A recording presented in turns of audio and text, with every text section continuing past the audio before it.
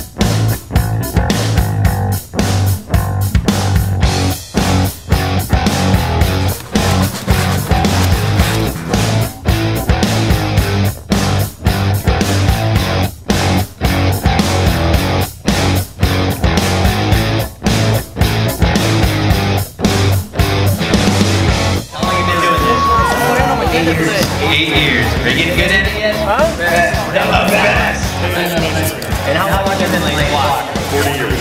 40 years. And physically, how do you feel? Just do it. Just do it. Okay. But do you feel confident today? Is today a good day to lay some block? Oh, every day. Did you have a good breakfast? Absolutely. You're looking good, looking good. Are we going to win this thing? Hell yeah. Hell yeah. Watch the leggings. There's children. Let's give it up for all the competitors. They're going to need you throughout the competition, especially towards the end. when they're starting to feel a little bit weaker, they're going to need you to say, come on, lay that block. Let's give it up. 5, 4, 3, 2, 1.